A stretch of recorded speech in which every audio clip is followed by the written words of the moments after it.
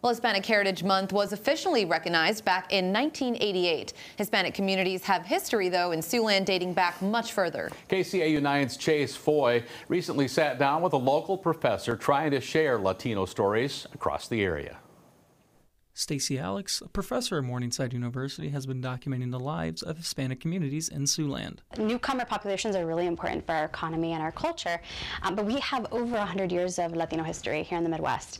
And so it's really just about letting people know, right, what that history looks like, and that Latino populations here in the Midwest have been just absolutely essential to who we are as the Midwest. Latinx Stories of Siouxland started back in 2020 with her goal to document the lives of people and help Siouxlanders know about the contributions the Latino community has made. Also about helping people contextualize that history, right? That it goes all the way back to building our railroads, right? Agricultural work, but also all of our major industries have depended on Latino contributions. Professor Alex introduced me to a pair of subjects for her project, brothers, who grew up around Sioux City. My parents are of Mexican descent. My grandparents, both the Manriques and the Betas, arrived in the United States in 1918 and initially went to Texas, then to Wichita, Kansas, and then to Sioux City.